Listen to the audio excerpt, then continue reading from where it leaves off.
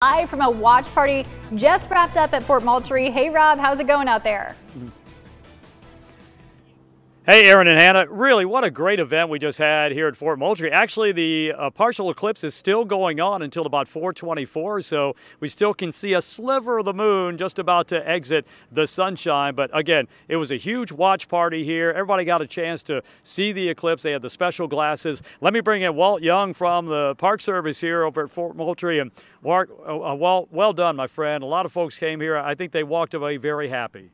Absolutely. I was glad to be able to host this event along with the National Park Service and the rest of my colleagues, and it was a wonderful time. I think people learned a lot about why eclipses happen and some excellent, some of the first photographs of eclipses and of this fort. So we're happy to be able to do it. You know, I was a little worried going in because we've all experienced totality, some of us back in 2017, that people might be disappointed. I didn't feel that at all.